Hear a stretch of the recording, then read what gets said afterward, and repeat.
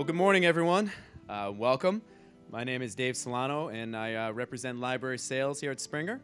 We've got a fantastic day lined up for you. This is what we're deeming the E-Only Library Summit. Thank you once very much for coming in, and we look forward to a fantastic day. So when we were coming up with a concept for this particular event here in Boston, we came up with, obviously, the E-Only Librarian, a very provocative term, if you will. What are our libraries going to look, academic, corporate, and government, what are they going to look like in 5 years, 15 years, 20 years, as we continue the migration from P to E. So we figured we would put together an entire event around it. So thank you once again for coming. In March 2000, the Director General of Polytechnic testified in front of the Education Commission of the Quebec National Assembly about the difficult financial situation of Quebec universities. He informed the elected representatives that some recent government reinvestment in the universities was very timely, as Polytechnic had considered closing its library. 2 years earlier, 1/4 of the jobs at the library had been abolished. During the 1990s, 70% of our print subscriptions had been canceled. In the mid-90s, we had no budget for monograph. We had become totally irrelevant. Where are we now, 12 years later? Our library is now housed in a new, attractive, modern facility. The number of seats has quadrupled compared to 2000, and we still need more seats. Our collections expenditures are more than twice the level of 2000. Our cost per downloaded article is the lowest in Quebec, and 93% of our collections expenditures are now for electronic content.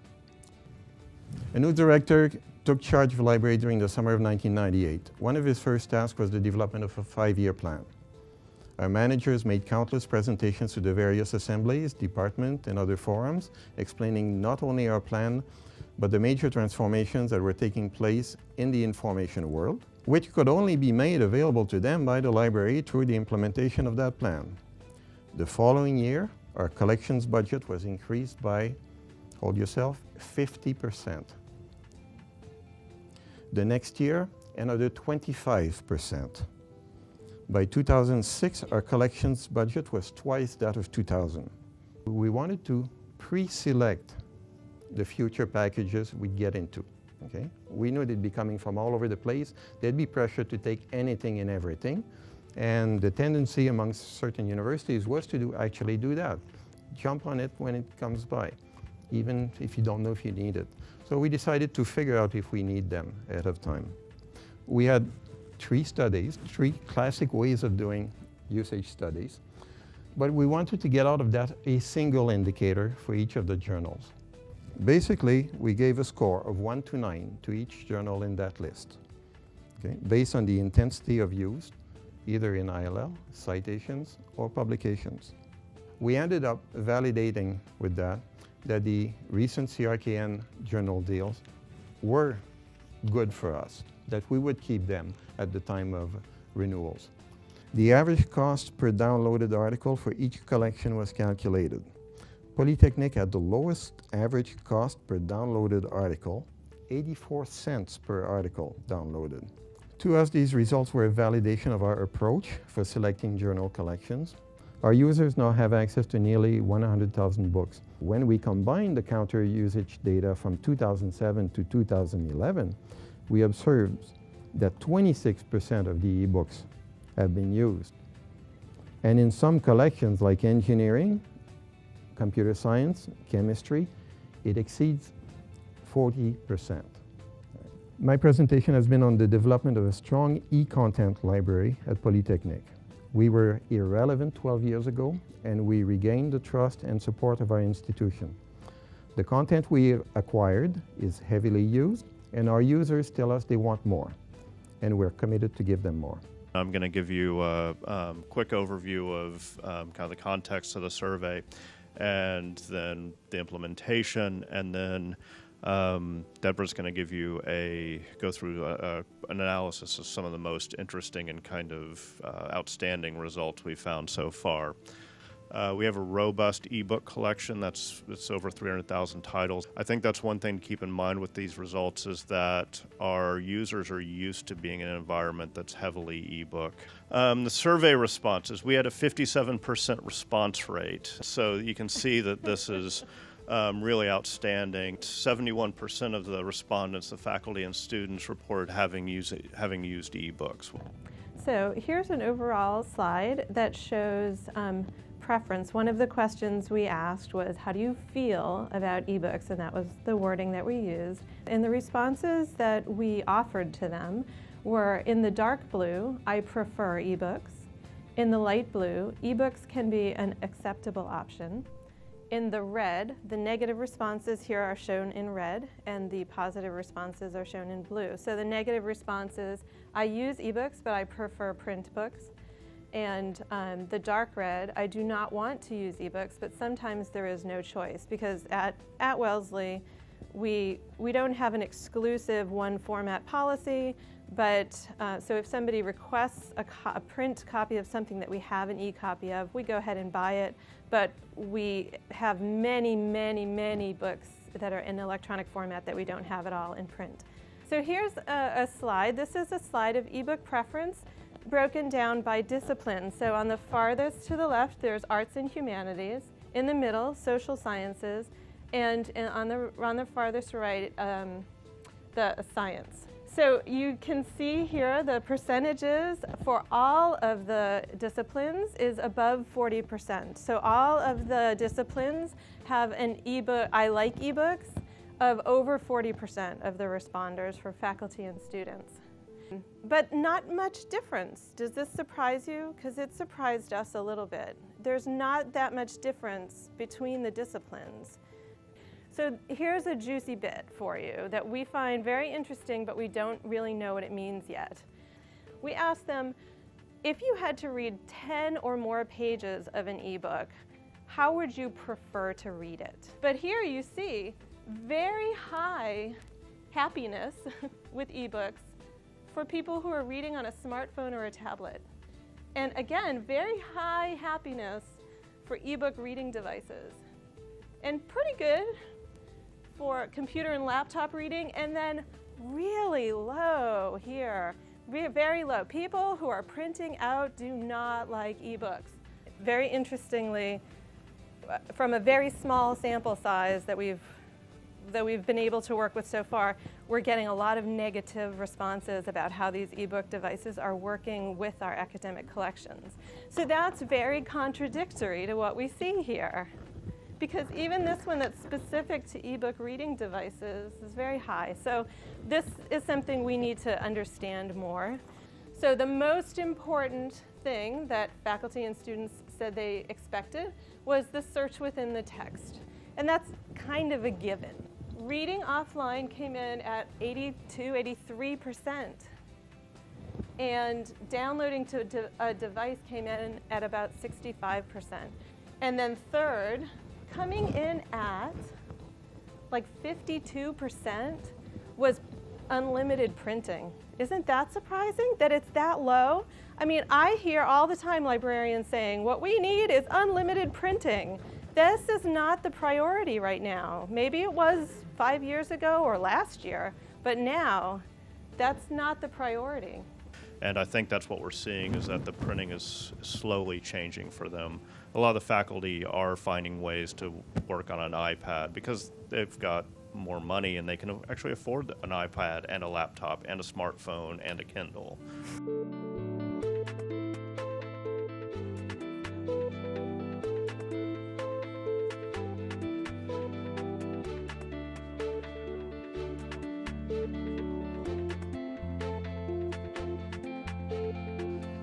There was an interesting comment made. The question was asked, what if we had no choice?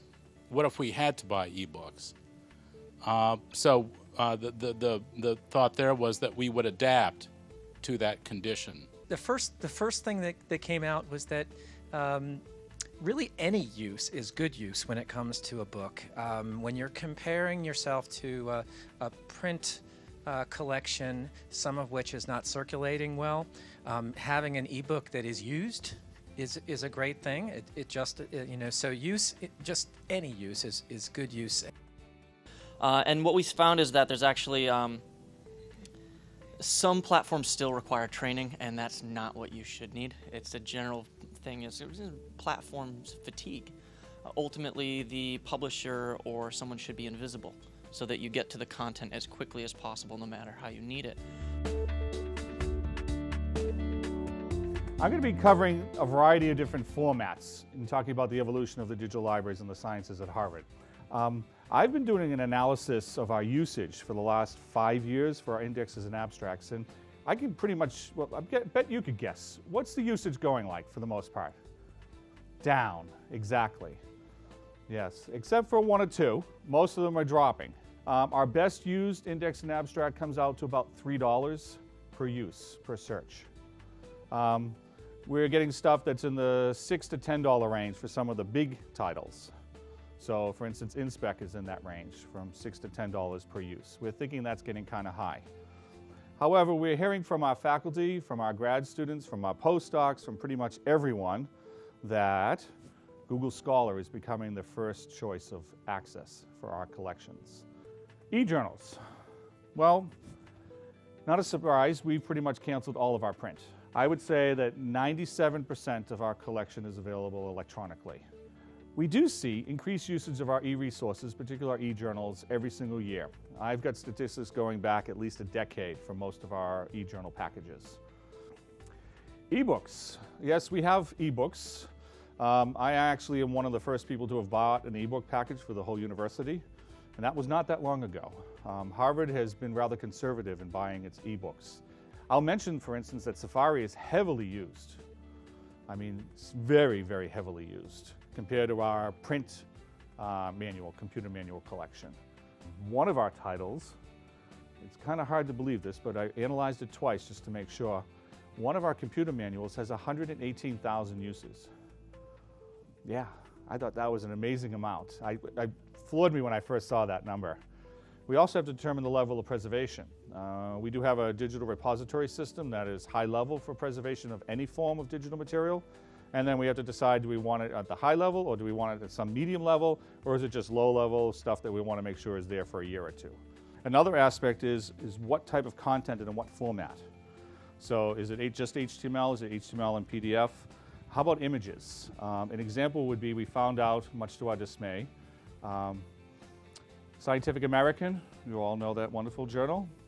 Yeah, in the HTML versions of some of the aggregators, the images were missing. Well, that was the most important thing about Scientific American articles we found out from our faculty, because they use the images for their presentations and their lectures. So we ended up having to go right back to Nature Publishing Group and purchasing their version, which had everything complete. There was just like no choice in that matter, even though we were relying initially on the aggregator version. In 2008, our director decided it was time to move beyond the 10,000 net library ebooks that we had, so I proposed that we go with the eBrary Academic Complete collection, which at that time was almost 38,000 titles. It's now over 75,000. One of my pet peeves, ebooks and e-journals are not being provided with ISBNs and ISSNs that are unique to the e-content, and that causes a lot of problems. At the end of fiscal 11, we bought, I don't know if anyone's familiar with Waldo, it's the Westchester Academic Library. We can participate in that in Connecticut.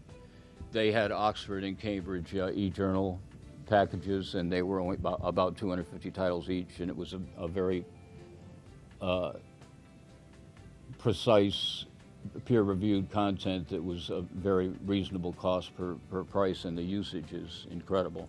And that year we also got the Sage Premier, and we got the Sage Deep Backfile because we had some money to spend.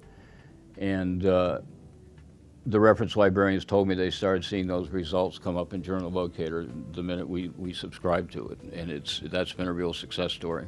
It's a perfect kind of thing for a place like Fairfield size. Based on feedback in talking to tech services staff, reference staff, etc., we've seen errors in titles, which is probably the biggest issue. We see incomplete information. For instance, as you mentioned, ISBNs are missing. Sometimes they only have one author listed, and there might be 3 or 4 authors, so the alternative 700 fields aren't there. Many times the 650 fields are lacking or are inaccurate. And so while most of our users, we know from analysis, don't use the subject headings, the librarians, our reference librarians, use them heavily. And so having accurate subject headings is very important, at least for our reference librarians, for accessing those materials. We're still all suffering from, and this is a current cliche, I know, silo legacy systems that don't talk to each other. And that has got to go. And I don't have the answer, but I think there's going to be another game-changing something that comes along even in my lifetime. I am the editorial director for Business, Economics, and Statistics in Springer's New York office. I have a staff of 8 editors who report to me. And overall, we publish about 150 books a year and between 65 and 70 journals. One of the sort of key ideas here is to ask, in an e-world where content is available anywhere, anytime, by anyone, instantaneously, they can just post something up to the web. Why do we even need publishers in the first place? I think there's another whole sort of purpose that we serve, which is, this is an example of it right now, and that's community building and really working with all of the different stakeholders in the publishing process. Our authors are also our readers, and we really see a very exciting and dynamic role that we play in bringing together librarians, professors, students, all the people who are involved in different parts of the process. E first, print second. And it changed everything. Because until that point, the whole idea of electronic publishing from a publisher's point of view was that we did books, we did journals, and oh, we also have an electronic version of this. And you know, this could just be a scan or a PDF, but it was basically a kind of static version. And the idea now was that we really are an electronic publisher. Books and journals are the medium that we know, but that is really designed to get us to the electronic world. Another thing that we like to do is work with authors who can jump from one medium to another. So they might write an article in one of our journals, and then we see, well, this is really cool. This could be developed, it could be expanded into a book. We have a kind of a template or proposal checklist of things that we ask an author to prepare for our review and for external review, and this includes information about the content, what are they writing, chapter outline, who are they, to provide their CV with a publication record. You know, we're usually looking, especially if it's somebody who's proposing a book, we want to see that they have a publishing record in journals, usually beforehand, but it's still okay. Sometimes we'll publish somebody even if they haven't published a lot already. In some cases, we'll also ask that the entire manuscript, when it's finalized, also go for review. This is particularly important in mathematics and statistics, where the publications are for the ages. Once something's been published, especially in math, this is going to be the word for the next 50 years. You want to make sure it's perfect. And I was going to call this the future, and then I realized all these things are happening already. So now I would call it the frontier. And this has everything to do, I think, with the electronic environment and how we're thinking about what it is we publish. Already for the past few years, this isn't even new anymore, the idea of electronic supplementary materials, where authors can post data sets and all kinds of other things. Textbook publishers have been doing this for a long time already.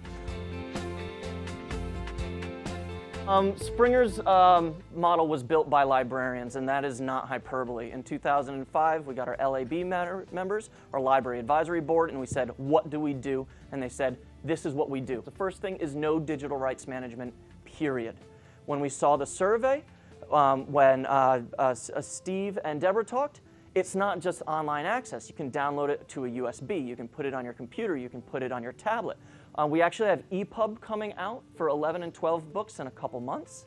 This means it's going to be built exactly for the iPad, exactly for that. We have a free Springer Link app that your users can authenticate through your Wi-Fi.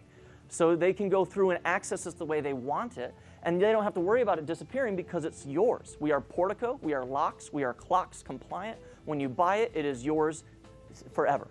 There are no seats. It's unlimited usage. It is not a Safari model. When you buy it, you have the rights to archive, lend, loan, so on and so forth, to everyone all at once. We talk about textbooks. Well, there it is. You find a Springer book, you put it in Blackboard or however they communicate, boom, every single person can use it at the same exact time. Discoverability, every single chapter has a DOI, period. This way, it's journalization of content. If you want it, you can get it, and this gets into the conversation that Mark said. And we're slowly getting down to that as well, and we give full text metadata out to whoever can process it. We are compliant with all major link resolvers. Discoverability, ease, get it when you need it, fully indexed by Google, they're getting better.